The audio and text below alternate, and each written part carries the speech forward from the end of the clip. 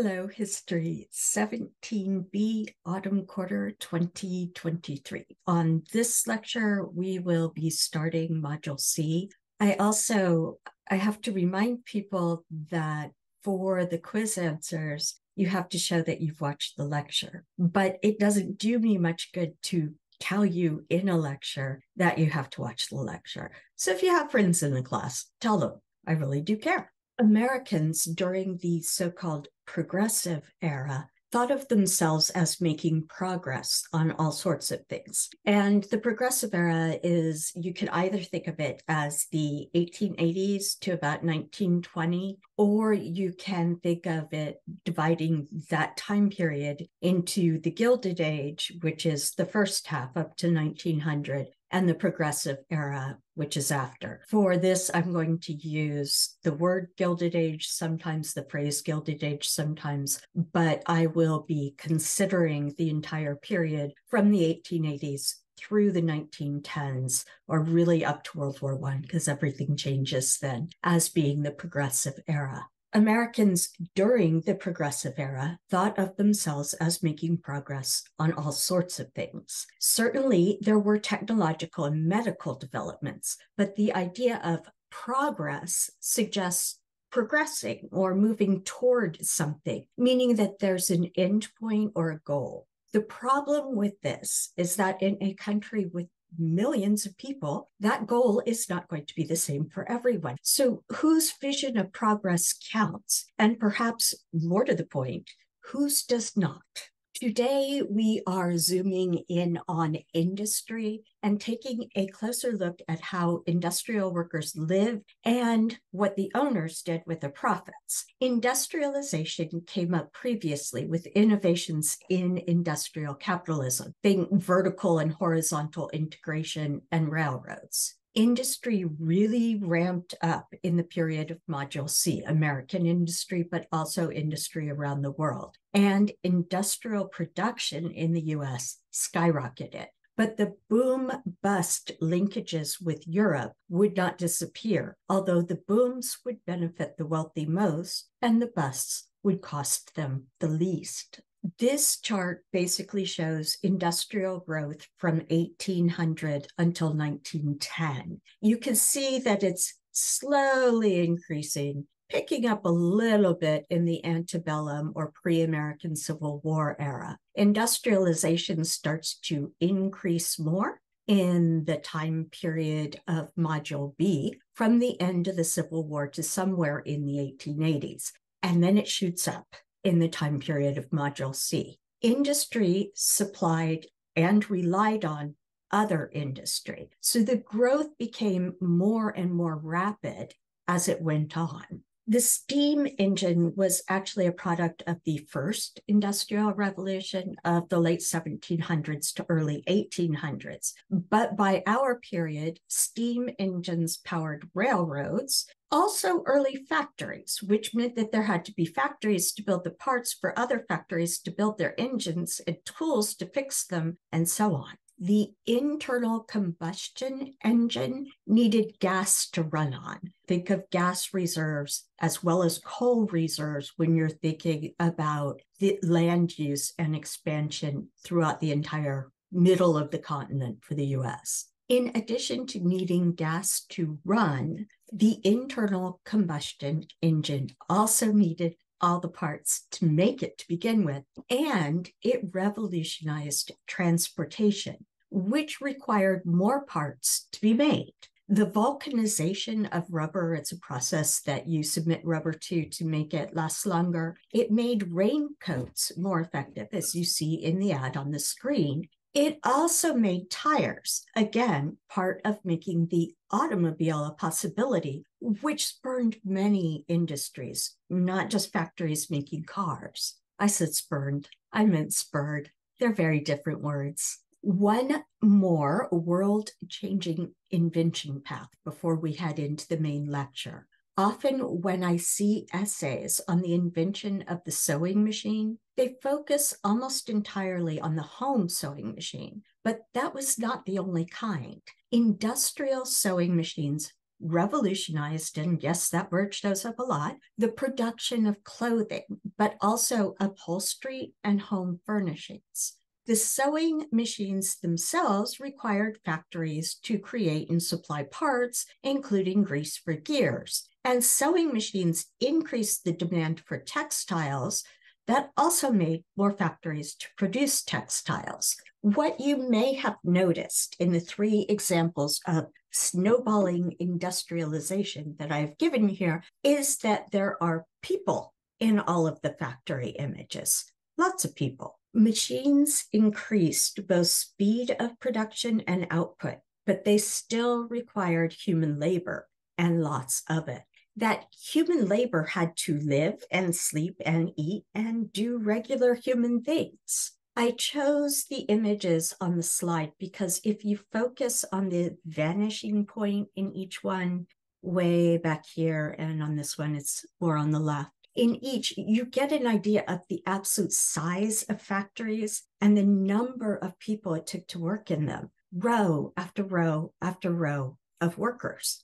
These massive numbers of workers had to live somewhere, preferably close enough to the factory that they could use newly designed public transit to get to work. This meant an exponential growth in cities or urbanization. Big cities like New York got bigger, and industrial cities like Detroit and Pittsburgh housed tons and tons of workers. Here again, industry begot industry, but not all at once. And that meant that cities grew, but not always efficiently or logically. If you look closely in about the lower middle here, you can see the horse's feet under the carriage there. The trouble with horses, which were still used for most of these things, horses in a city continue to poop and pee. So whose responsibility is it, if anyone's, to clean that up? For that matter, people produce waste as well. Same question, who cleans it up? How is it done, and who pays those workers? Where does the rubbish go? We've seen the issue with slaughterhouses and the water supply in New Orleans. Same problem came up in Chicago with its vast facilities for slaughtering cattle from Western ranches before shipping the meat east. But even just daily life produces rubbish, and some of it, much of it, rather nasty. Running water and sewage disposal were problems that were only solved after cities had grown massively in both the US and Europe. We've discussed that cities like New York, Chicago, New Orleans, and Detroit first developed where there were ports for shipping. Ports mean water, and water seems like a great way to dispose of waste, right? Unless you are drinking that same water, which was the case in almost all of these urban areas. Waste in water means disease, and germ theory, with its implications for managing contagion, arrived in the 1860s, which meant that developments in understanding how to deal with sewage could only come later. Chicago dealt with the ravages of typhoid, cholera, dysentery, and other waterborne diseases by actually reversing the flow of the river through the city. But this was a monumental feat of engineering that could not happen in other cities.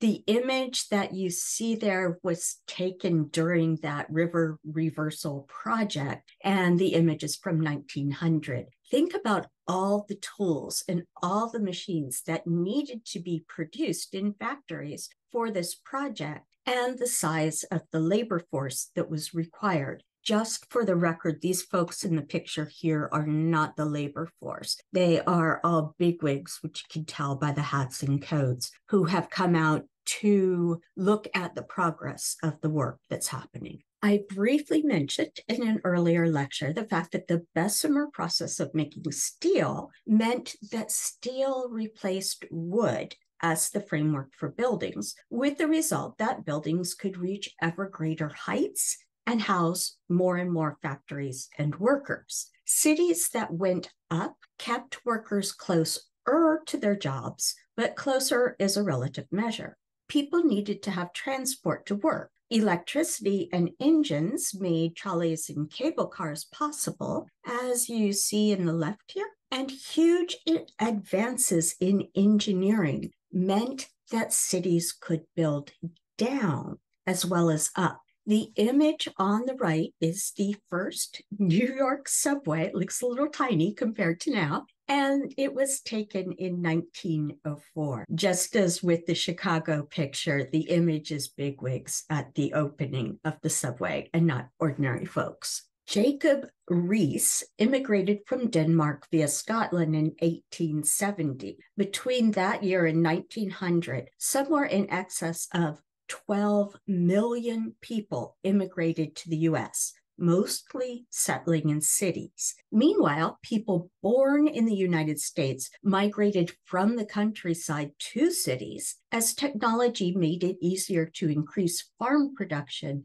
with less labor. Riis would go on to be a pioneer in muckraking photojournalism with his book, How the Other Half Lives, that you're looking at here. It was, as most muckraking journalism was, intended to expose the realities of poverty to the wealthy, but even more to the middle class, a topic that will come up in this module in a later lecture. You can still order printings of How the Other Half Lives from Amazon. Riis arrived in New York and concentrated his efforts on New York's Lower East Side. So those are the pictures I'm going to be showing you for a moment or two. Following the Civil War, New York's wealthy residents left the Lower East Side for the Upper East Side, which remains a highly affluent district in Manhattan. Meanwhile, in the 1880s, over 300,000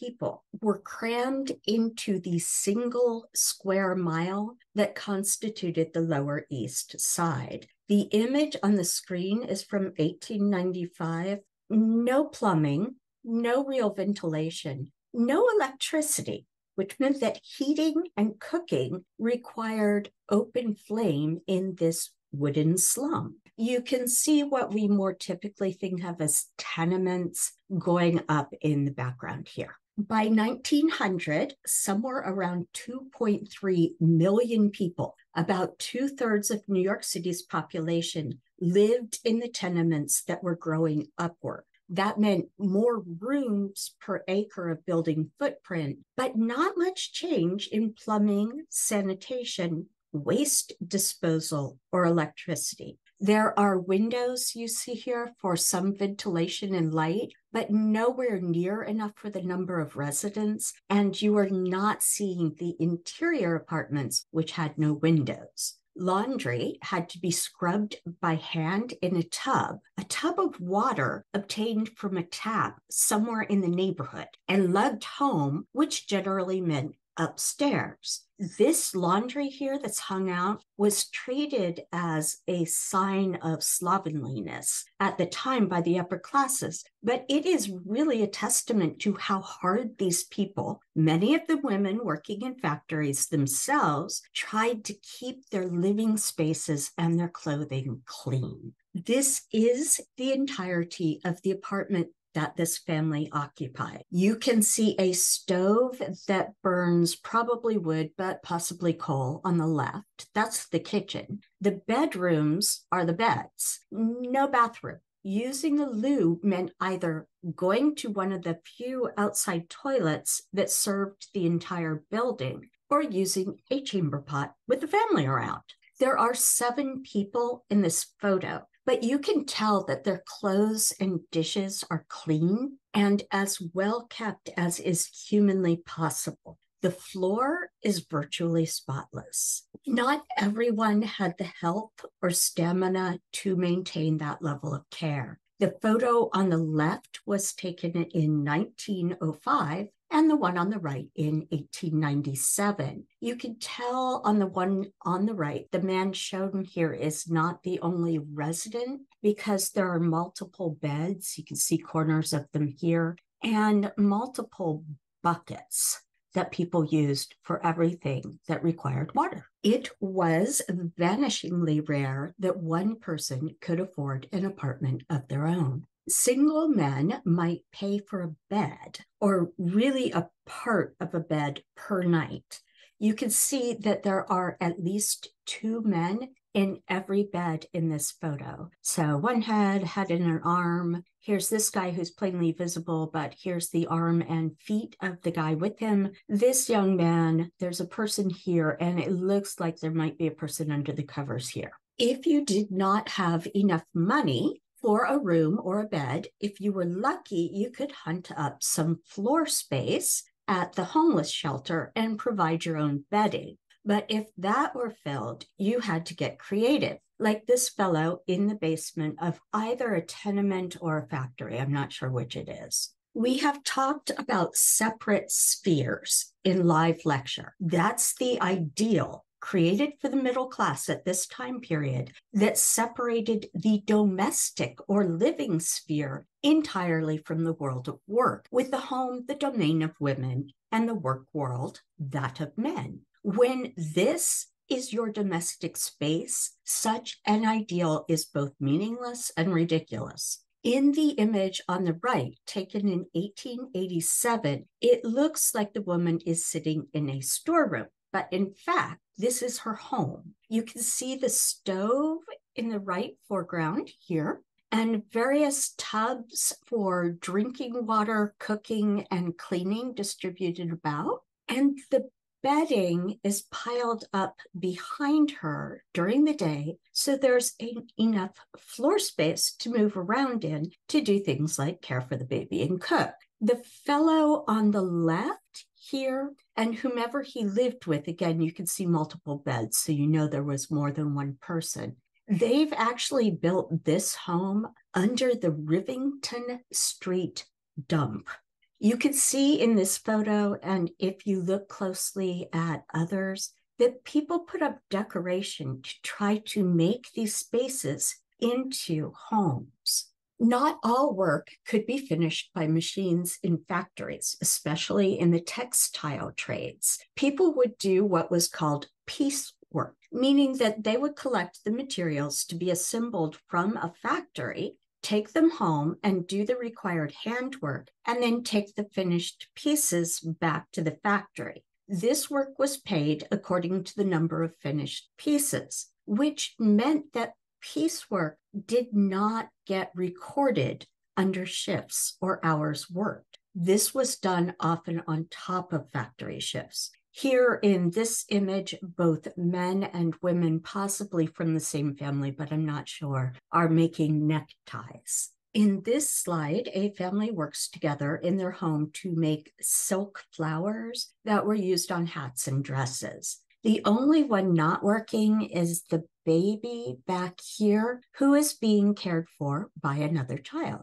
Once again, this is why it bothers me so much when people now apply the ideal of separate spheres to a past in which that ideal could not possibly be met. There is no separation of home and paid employment here. There are no separate spheres with women staying home to care for the family. The entire family had to take care of one another. This is not a world in which women did not work. Women worked in the home and out of it before middle-class women started to forge professional careers, which is usually what people mean when they say women started working. HIS made it easy to show what New York looked like, but New York was not an exception, and HIS was not the only muckraker or journalist who sought to expose the realities of industry work. For example, Upton Sinclair wrote an expose of the meat processing industry in Chicago and the treatment of immigrant labor there. I try to keep your workload not too overwhelming in this class, so I don't have you read full books. However, not requiring and not recommending are two different things.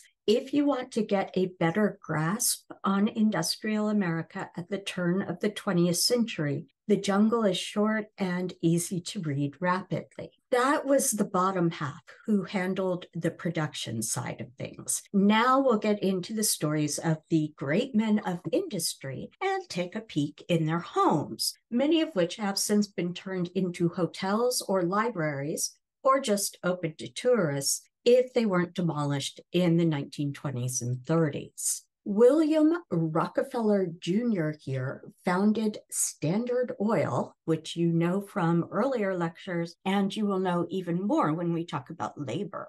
He founded Standard Oil in 1870 together with his brother, John D. Rockefeller. And within a decade, the siblings were among the richest people in the entire world. In 1886, this Rockefeller, though William Jr., paid the equivalent of $4.4 million in today's money to acquire the Rockwood estate that you are looking at, which overlooks the Hudson River near Sleepy Hollow, New York. And yes, that is the legend of Sleepy Hollow, Sleepy Hollow. The oil tycoon then extended the property to 1,000 acres and transformed the existing house into what was essentially a 204-room castle. The interiors of Rockwood Hall were the handiwork of a highly sought-after group of designers and artisans. Suitably grand, these rooms included a great hall, library, drawing room,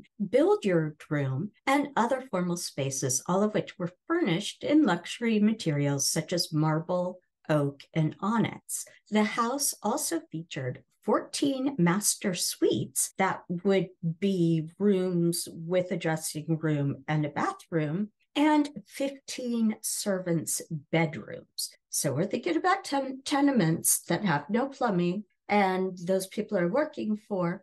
Following William Jr.'s death in 1922, the property passed to his nephew, John D. Rockefeller Jr., who sold it a year later. Rockwood Hall was reinvented as a posh country club, but the business floundered during the Great Depression and the building was demolished in the early 1940s. The richer of the Rockefellers, that would be John D., went on to become the world's first billionaire.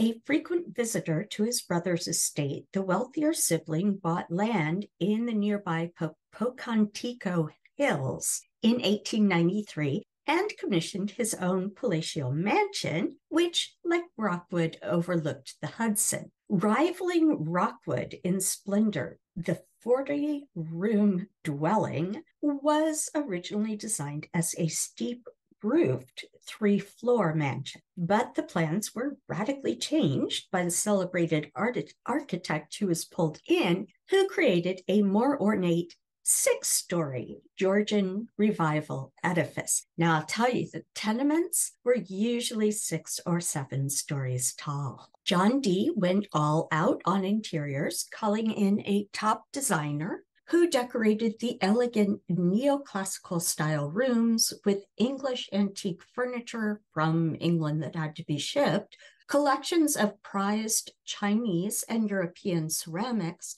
including Ming Dynasty pieces bought from the collection of banker J.P. Morgan. John D. also equipped his estate with all the latest must-have amenities, like a private golf course and tricked-out coach barn, filled with gleaming carriages and cars. Ultimately, the mansion served as the home to 4 generations of the Rockefeller family, with each resident adding to its prestige and its art collection. Coke, that would be the coal processing product, not the drink. Coke and steel baron Henry Clay Frick racked up a fortune second only to the Rockefellers, and could afford to go all out on his Manhattan mansion that you're looking at. At its completion in 1913, the 61-room Fifth Avenue property was described as the most expensive and sumptuous house in America.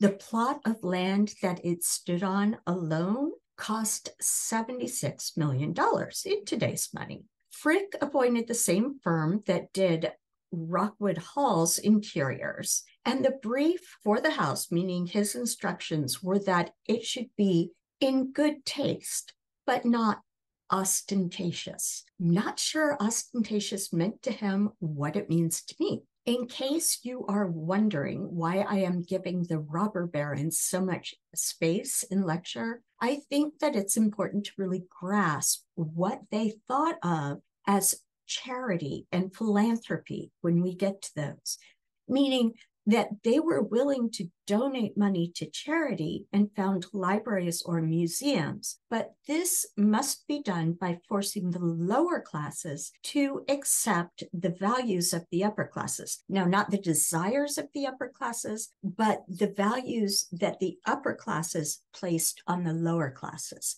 And most particularly, that the working class accept subservience and express gratitude. That, of course, was entirely alien to workers who wanted to be treated as adult human beings capable of understanding their own needs and with a right to their own desires. You have a reading in this module from the book that's illustrated on the slide, and I don't know why I left the picture on the far left with that big white space, but whatever. That reading, I think, will be more effective if you have a visual. And since I can't take you to these buildings in person, although I do recommend visiting the ones that are museums now, the next best thing is to make the inequities between worker and owner obvious through a series of still images. Frick packed the mansion with collections of Renaissance and Rococo furniture shipped from Europe, Meissen and Sèvres porcelain, Limoges enamels, and one of the finest privately held collections of paintings in the world, including works by Holbein, Vermeer, Goya, and Fragonard. The most impressive spaces may be the cavernous East and West libraries, because one wasn't enough, which have concave glass ceilings. Frick lived in the property for just 5 years. At his death in 1919, the tycoon requested that mansion and contents, including the unbelievable art collection, become a museum. And he left $15 million, the equivalent of $241 million today, to fund the eponymous, meaning named after him, art museum, which opened in 1935. The coda for this lecture shows a few pieces of clothing from the era, this Gilded Age era, presented as art and exhibited recently in the Frick Museum. Aside from the Rockefellers, the other great dynasty of the so-called Gilded Age was that of the Vanderbilt clan, who built more than their fair share of over-the-top mansions, with the money they raked in from shipping and railroads. Cornelius Vanderbilt II, for instance, ended up erecting New York City's largest and arguably grandest home. Constructed on the Millionaires Row section of Fifth Avenue, the Chateauesque mansion required 600 artisans to toil away day and night.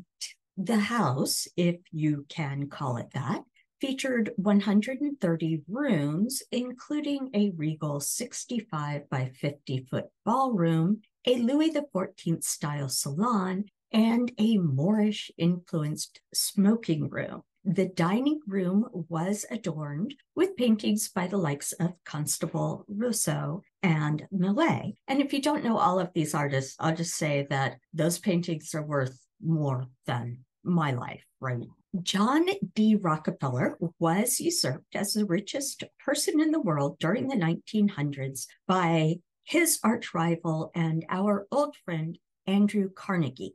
The Scottish-American industrialist spearheaded the expansion of the steel industry in the U.S., stockpiling a fortune that translates into hundreds of billions in today's money. A renowned philanthropist, Carney gave away what could be considered a staggering 90% of his wealth during his lifetime, funding everything from charities to universities, but still also funding this house and not raising wages for his workers. In 1898, he bought 1.3 acres of land along Fifth Avenue, a mile north of the most desirable stretch. So, he was slumming it, and asked his architects to design the, quote, most modest plainest and most roomy house in New York. Yeah, that place on the screen, that's modesty to me.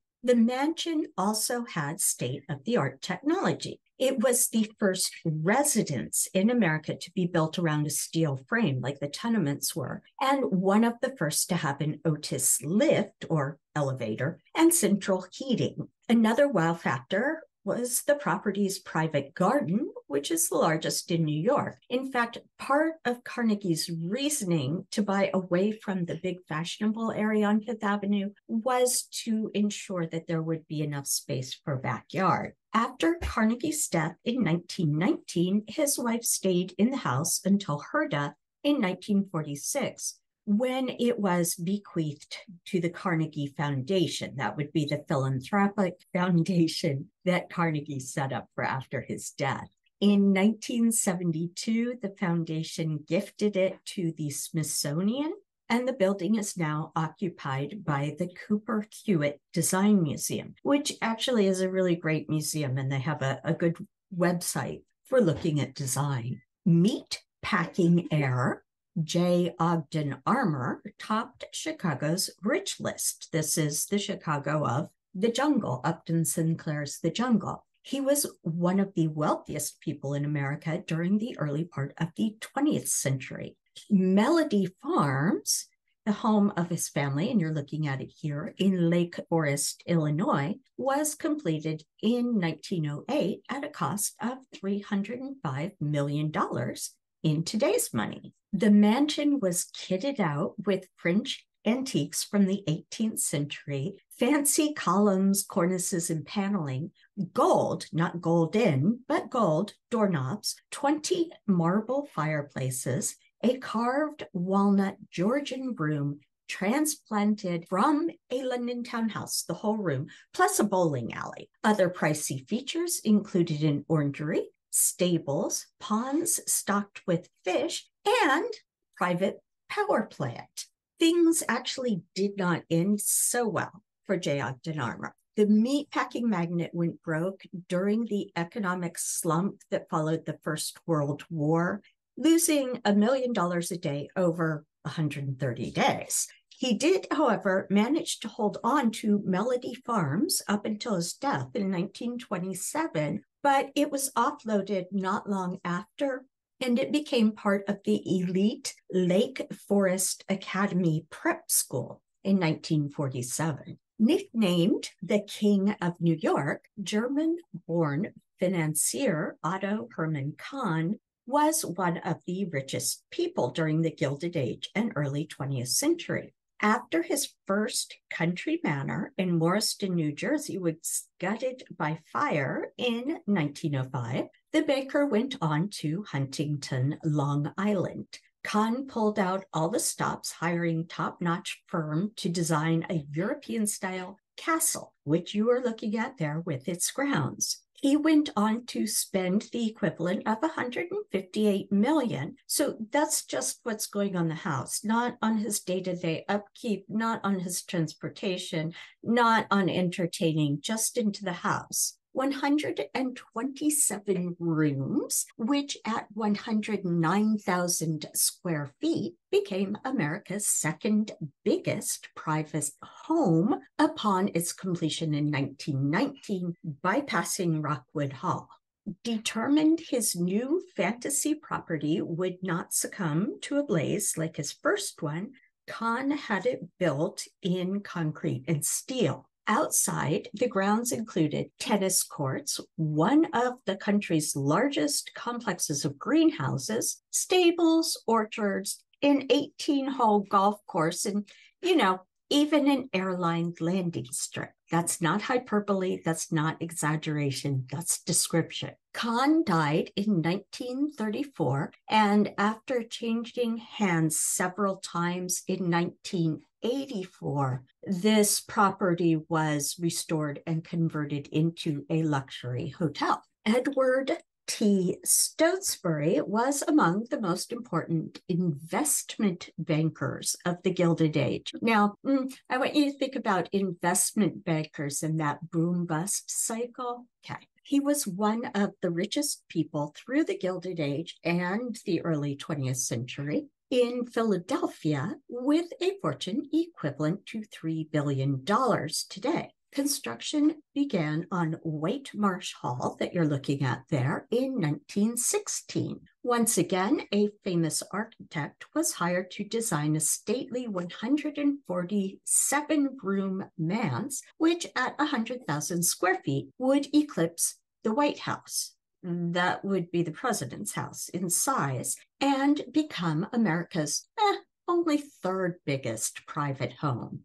Dubbed the American Versailles after the French Palace, the residence was completed in 1921 at an estimated cost of $10 million at the time, or $155 million in today's money. The banker hosted lavish parties there for those in his socioeconomic class. After visiting White Marsh Hall, Henry Ford, yes, of automobiles, declared that it was a great experience, this is a quote, to see how the rich live. We will be looking at Ford's residence quite soon. White Marsh Hall served as a museum, storehouse, and a laboratory, but became derelict in the 1960s and 70s because no one could keep it up, and it was demolished in 1980. The most jaw-dropping Gilded Age mansion. This is a single-family dwelling, folks.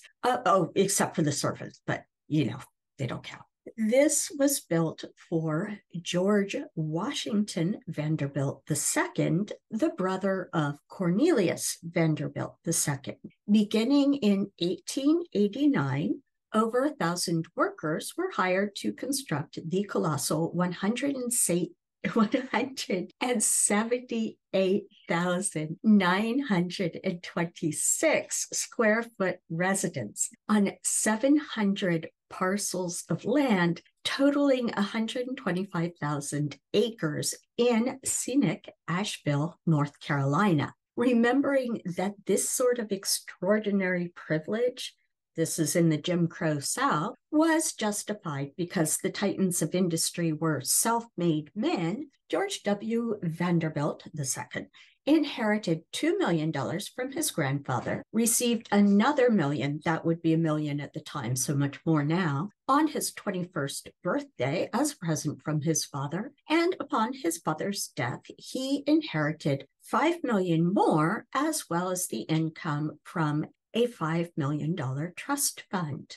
The 250-room mansion was designed by Richard Morris Hunt, who happened to be the architect who designed the pedestal for the Statue of Liberty. I lit my lamp beside the Golden Door. Completed in 1895, the final bill for the unprecedented residence in North America came to $1.6 billion in today's money.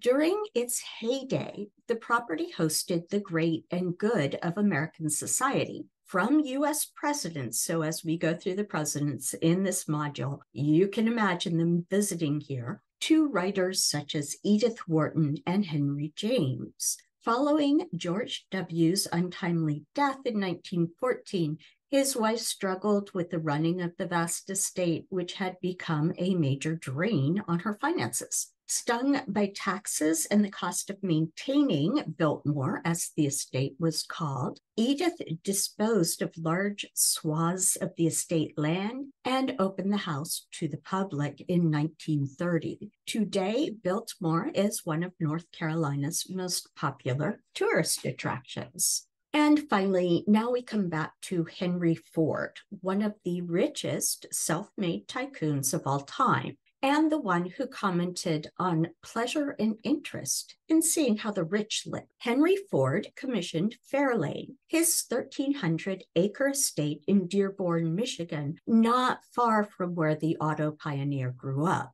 The property encompassed a farm, a laboratory, an indoor pool, a skating house, a bowling alley, a power plant, and numerous staff cottages, making it more like a village. Inside, great care was taken, in particular with the woodwork, The 29-foot banister that you see on the left there was meticulously carved from a single walnut tree. After the deaths of Ford and his wife, the house was stripped of many of its furnishings and used by the Ford Motor Company as a retreat. In 1957, it was donated to the University of Michigan, and Fairlane now operates as a museum. Now, back to the real world for most of us. Ford is famous for making cars, but also for bringing assembly line construction to factories. And we will come back to that specific point in a moment.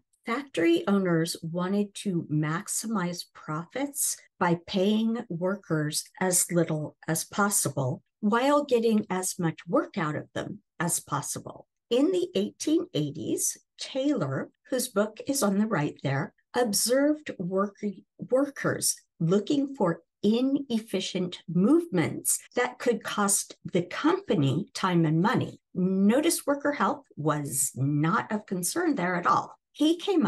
Taylor, came up with scientific management, which is also sometimes called Taylorism. In this, he broke down worker movements into discrete, timed tasks, stringing them together into routines that increased production. Scratching your nose would slow you down. This system, scientific management, still exists. It worked well for employers, resulting in greater productivity. While wages stayed low, profits went up, funding big houses. Workers, as I suspect you have already realized, were not nearly so pleased. Workers were expected to work faster and faster. The word speed up there on the slide is fairly self-explanatory. Workers could be fined for going too slowly. Workers also did not develop skills in these jobs that they could take elsewhere. There was no handicraft involved, just acting as a fleshy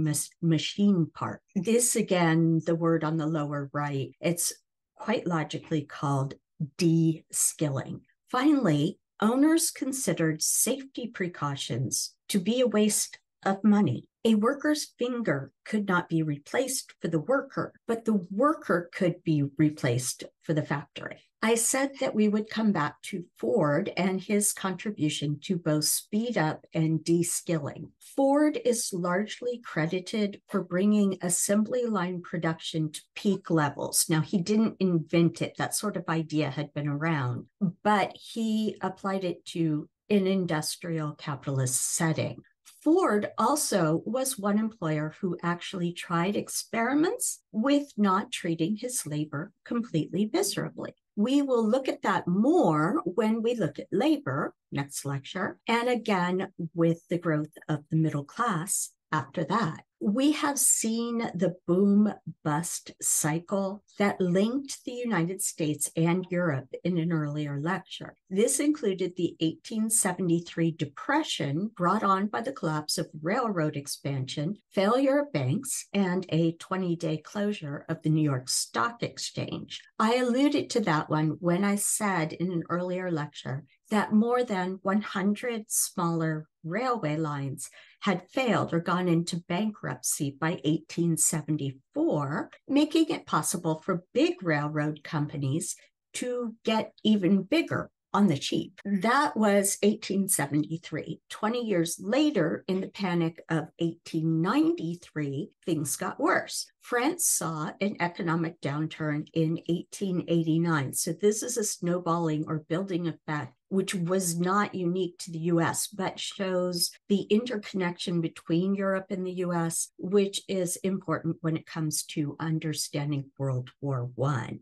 Great Britain and Germany followed France into economic downturn, and the collapse of speculative projects in European colonial outposts in what we now call the Global South caused banks in both Europe and the US that had financed that speculation, meaning they funded things hoping to make money back, it caused those banks to falter. Many railroads had been financed by British banks that were in trouble. And money in railroad speculation led to the Panic of 1893, meaning everyone who was worried tried to go at once and pull their money out of the bank, which only made the banks fail more. The poster on this slide is from a play about the Panic of 1893 that came out a couple of years after. The outcome on the ground in the US of the Panic of 1893 was that by the peak of the ensuing depression, 15,000 companies, not people, 15,000 companies and 500 banks with people's savings in it failed, erasing the money that had been entrusted to them. Failure and bankruptcy meant loss of jobs, and jobs in cities were hit the hardest. New York City saw an unemployment reach 35%. Economic volatility made life precarious at all levels, except the very tip top that we looked at a bit ago. Business people, small farmers, laborers, and their families could get slammed in a moment, and there was no help or support except that organized by the middle and lower classes themselves. The group in the slide are one group of unemployed in Chicago who have gathered together to look for work or food or help of any kind. In the next lecture, we will look at the direction taken by labor in response to all of this and go on to the middle class in the lecture after that. Key points to lecture 9. Industrial growth snowballed in the late 19th century as new industries required more new industries for parts and materials. Cities grew around and with factories, housing hundreds of thousands of workers in a confined space without sanitation, plumbing, or electricity, meaning that cooking, heating, and light depended on flame. Diseases like cholera, typhoid, and dysentery spread rapidly and took a large toll on life, especially among the urban poor. The self-made men who became titans of industry and banking spent absolute fortunes on palatial homes, but quibbled with workers about even small increases in wages. Labor in factories came from both immigration from Europe and migration from rural areas in the US. Bosses wanted to get more out of workers without raising wages and came up with scientific management techniques to make every movement of a worker efficient and assembly lines to keep work moving.